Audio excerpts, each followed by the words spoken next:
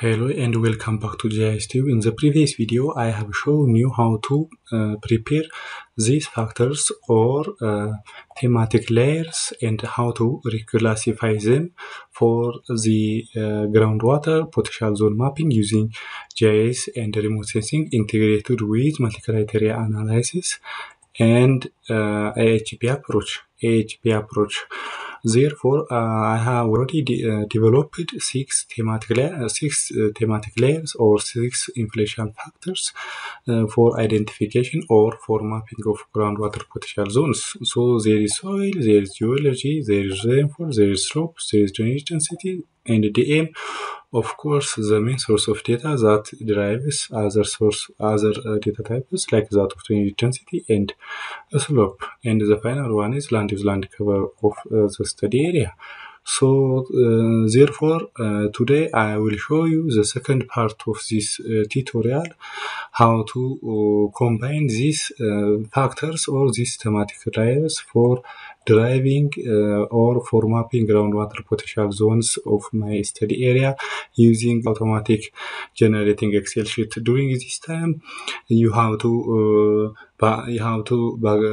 use background checks, available literatures, research for other similar research findings, and expert judgments for comparison of each type of variables with another.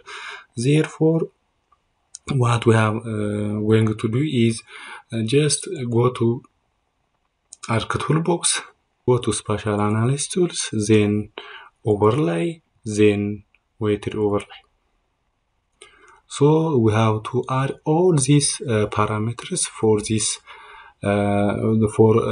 classification for mapping of groundwater potential zones with these six parameters, but we don't have the influence factors or the weight factors. So in order to produce this weight influence of weight of each parameters, we have to go to this automatic Excel sheet, and as you can see here is that this is, as you can see here, this is n, which is the number of criteria. In my case it is six criteria, and this one by default you can leave it.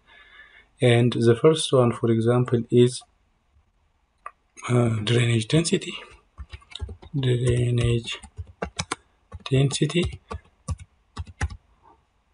The second one is here is that, for example, let us rainfall, slope, land use land cover. So the second one is rainfall.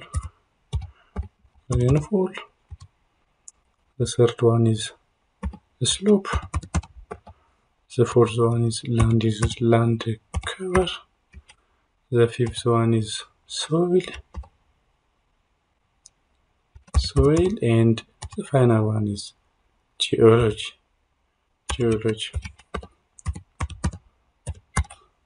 So we have get the weights of similar values because we don't compare each variables with their value of importance with their each other. As you can see here is that parameters selected used to control groundwater potential zones. It is a pairwise comparison matrix. So the 1 to 9 scale of parameter significance, as you can see here, is that string of significance and their associated explanation. For example, 1 means equal significance, 3 means medium significance, 5 means strong, 7 means very strong significance, 9 maximum significance. So therefore, 2, 4, 6, and 8 are interim numbers between two adjacent numbers. So a pairwise matrix for the analytic approach based on based groundwater potential zone is our main objective or our target. Therefore, as you can see here is that rainfall, geology, the associated weighted factor, and assessing the metric consistency.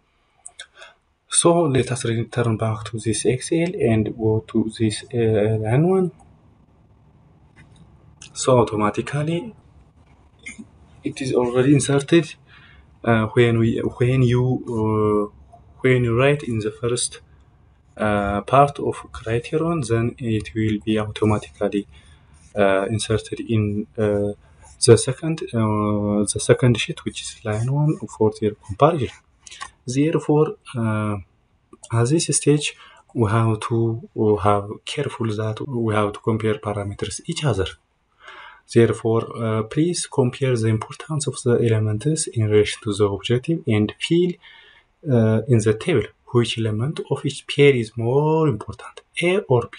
This means A or B, which is more important, and available scale 1 to 9.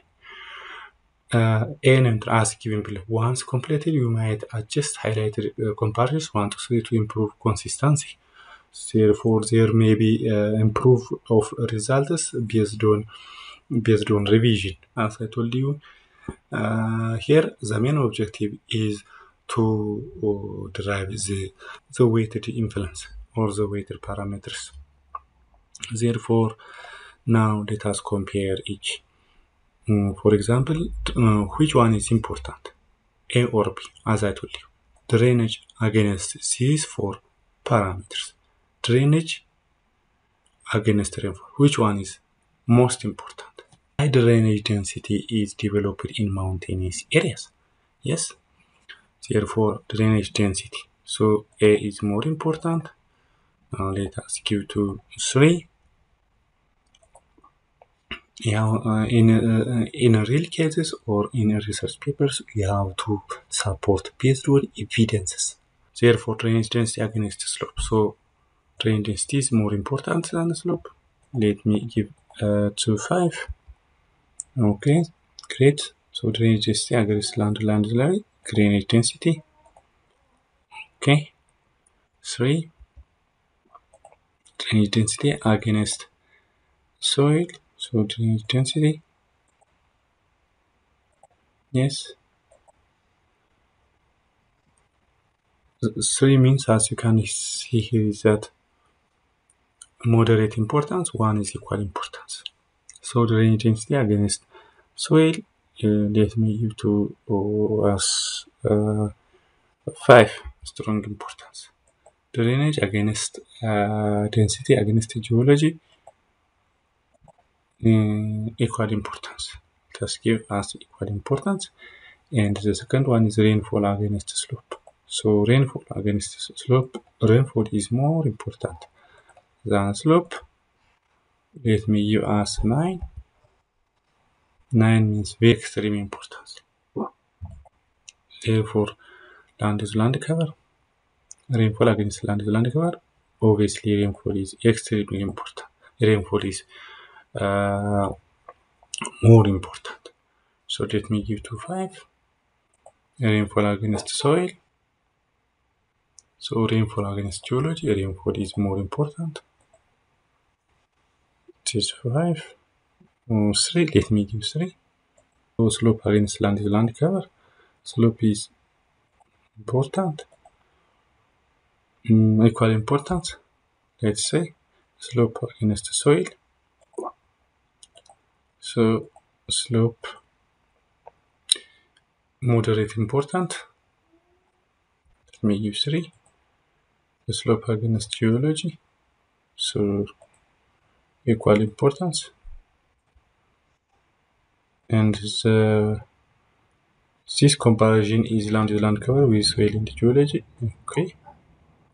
Land cover with soil equal importance. And land cover against geology. It is moderate importance. Yes.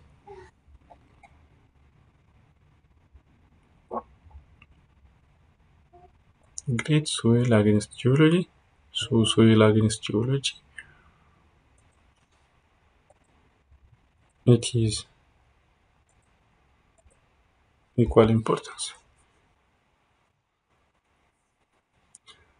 So as we can see here, there is assessing matrix consistency. Consistency ratio is less than 0.05 for S3 times 3 matrix, 0.09 for A4 matrix. That means for 4 matrix means 4 rows and 4 columns, and 0.1 for large matrix if we have larger than 4 to 4 matrix, we have to have the consistency ratio must be greater, must be 0.1 and around that. So the principal eigenvalue, this maximum represents a function of the matrix divergence from consistency. In other words, a pairwise matrix is considered consistency when mass is equal or more than that of the layers examined. So consistency matrix is equal to maximum minus n, that is the default value, and any observation, that is 6 minus 1. So where WJ represents the normalized vector of J parameter, whereas Xi refers the weight of the class of the parameters, M denotes the number of the parameters. Yes, and Z denotes number. So for each degree, the groundwater potential zone was computed. So after we have already computed, we will have low, moderate, high, and very high. If you have 5 classifications, there will be low, very low, and etc. type of categories will be applied. So now let us return back to this one.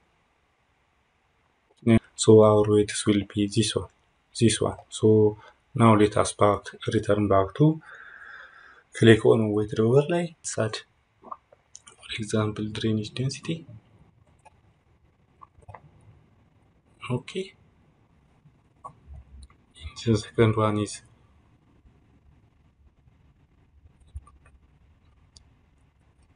from this rainfall. So the second one is rainfall. The third one is a slope. The fourth one is so let us use this land cover soil and geology. So let us press soil geology. Okay.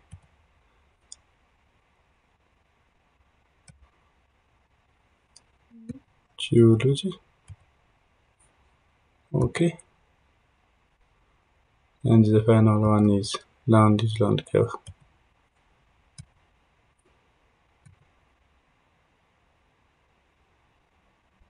Give it 1, 2, 3, 4, 5, 6. Now let us insert their values. All these all these weights should become with 100%. Some of the influence must come with 100%. For example, drainage density. What is the weight of the drainage density from this calculation? Here is that drainage density is 29.9. So this does not accept the decimal number, so 29.9. Let us insert 30. And the second one, rainfall 38.2. Let us insert 38. 38. The third one, slope.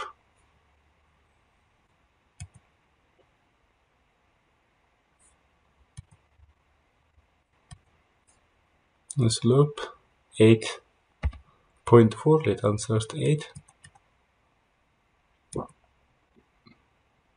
Yes. The third one, soil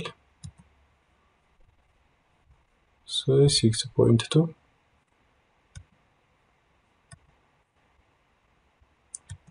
Let's make it 6. The fourth one, geology and land use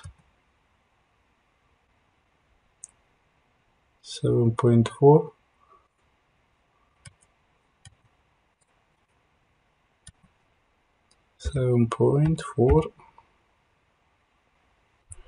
Let us make us 8, and this one 10.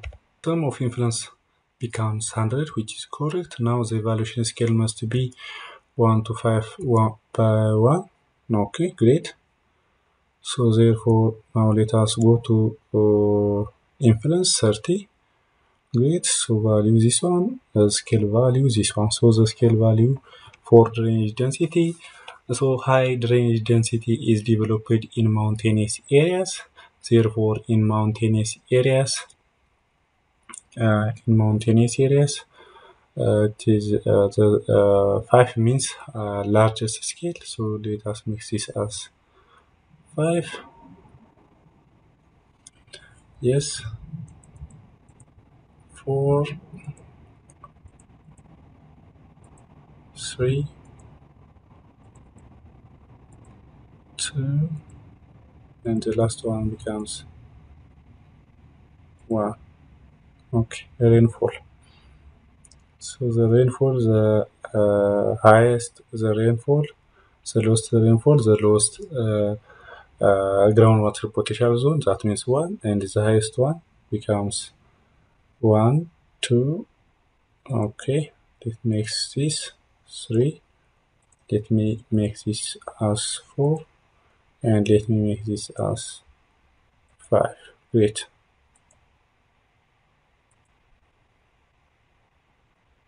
Slope.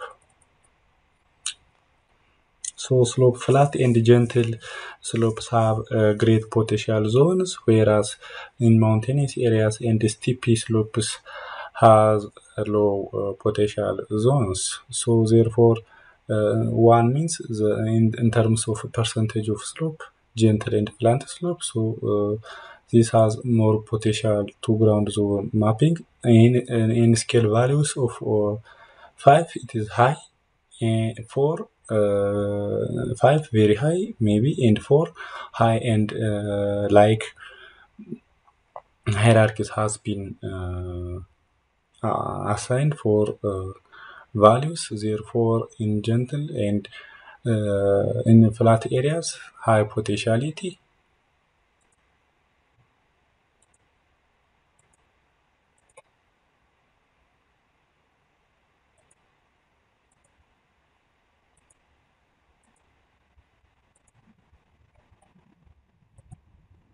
Okay, so soil.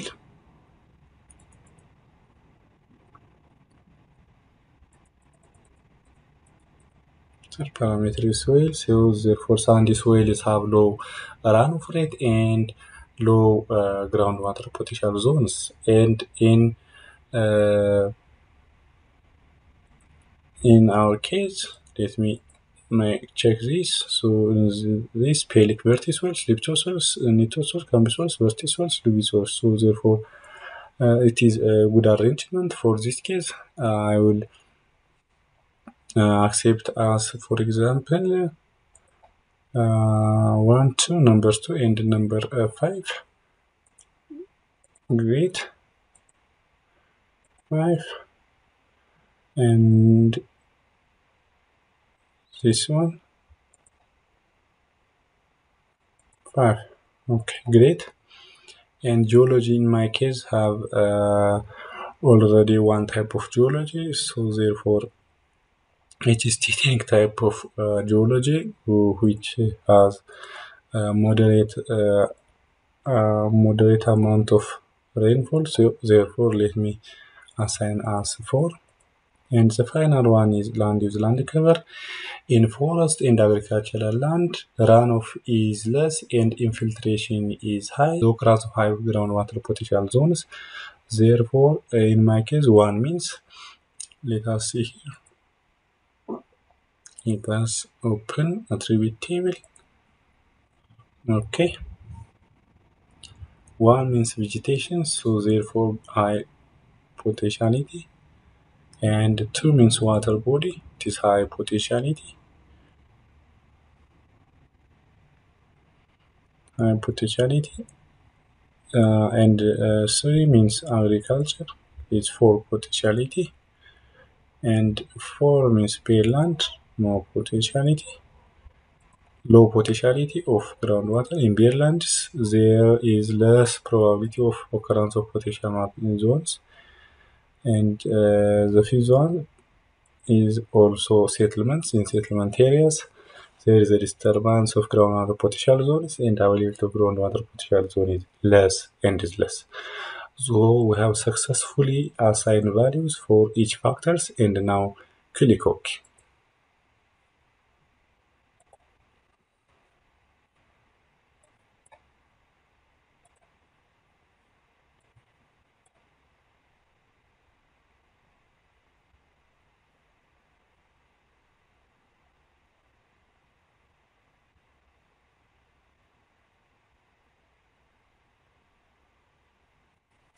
Great.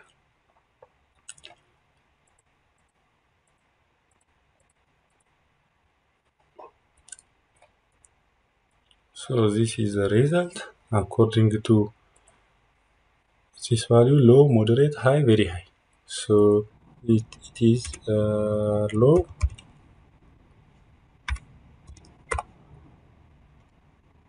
moderate, high, very high, very high. Great. Apply. Okay. So this is the final groundwater potential zone maps. So therefore, let me rename it as groundwater potential zone. Groundwater potential zone. So let me click on groundwater potential zone and open attribute table. So add field, area in hectare, yes, table, and the second one is percentage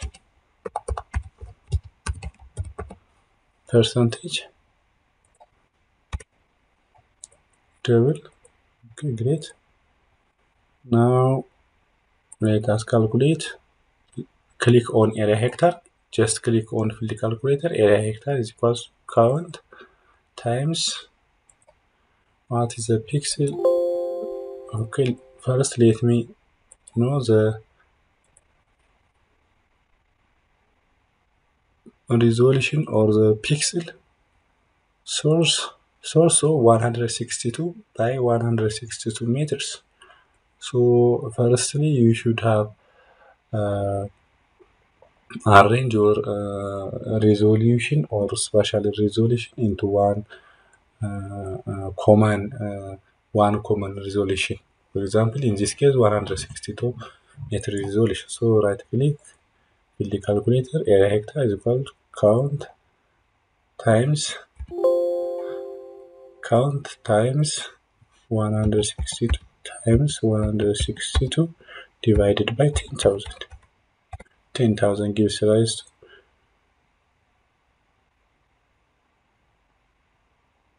yes, great. So now let us calculate the percentage. First go to statistics and take the sum of all values, copy, go to percentage, right click on percentage, go to field calculator, delete this one. Percentage is equals to area hectare divided by the sum of all areas times 100.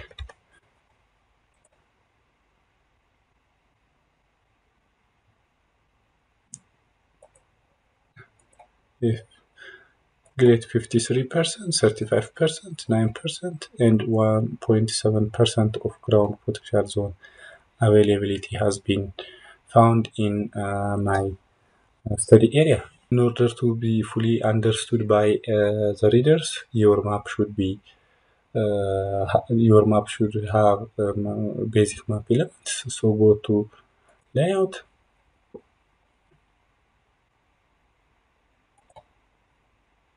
and arrange all parameters.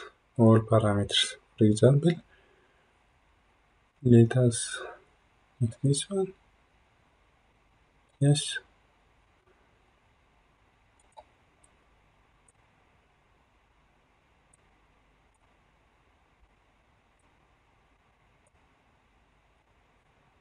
Great. Okay. Let me.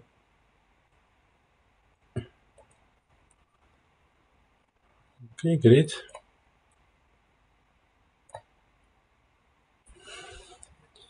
So let us export map. Export.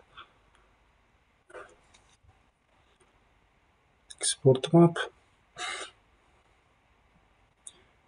Groundwater. Water